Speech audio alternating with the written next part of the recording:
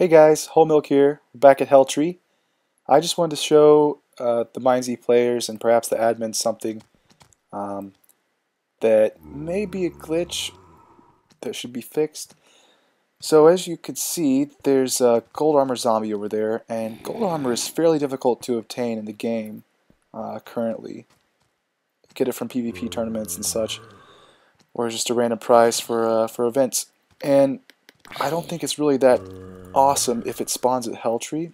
I mean, it's awesome for me because I'm about to get a full set of gold armor, but it kind of destroys the value of the armor. It's no longer a prize. It's something you can get from the world.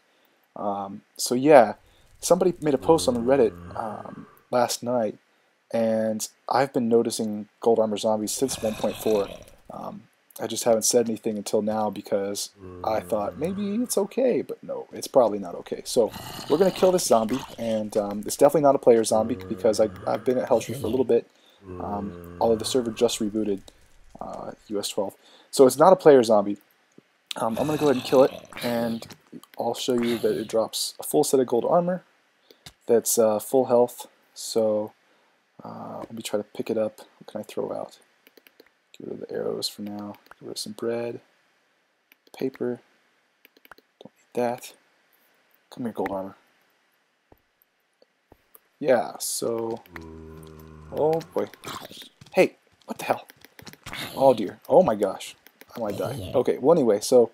Yeah, you can clearly see that there's a silly zombie duplication glitch. Great. More glitches. Alright. Well, anyway, that's gold armor. It's cool to have gold armor, no doubt, but it really destroys the value of the armor in the game. And there comes another gold armor zombie. Okay, it just doesn't end. It doesn't end. I'm going to have multiple sets of gold armor now. It's not my fault. I can't do anything about this. I should throw it in the lava. Anyway, thanks for watching. I've got some other cool series coming up soon. The Giant MineZ Challenge, where I go from spawn all the way to Lhasa and kill a giant with a buddy.